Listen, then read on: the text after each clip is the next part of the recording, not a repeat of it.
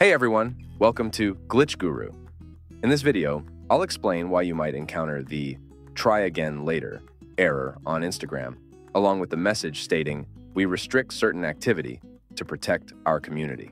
But before we dive in, don't forget to like this video and subscribe to Glitch Guru to show your support. So the reason this error appears is because Instagram uses algorithms to prevent bots from taking over the platform and spamming content.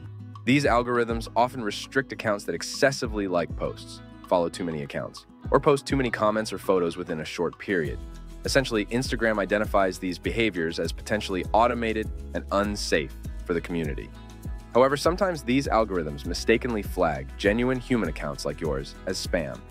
When you engage too much, such as posting frequently, liking numerous posts, or following many accounts, you may trigger this "try again later" error. Now, the best way to resolve this issue is to reduce your activity on the platform for a while. You can still browse posts and watch reels, but try to limit your interactions. If all goes well, the restrictions on your account should lift within a few days to a week.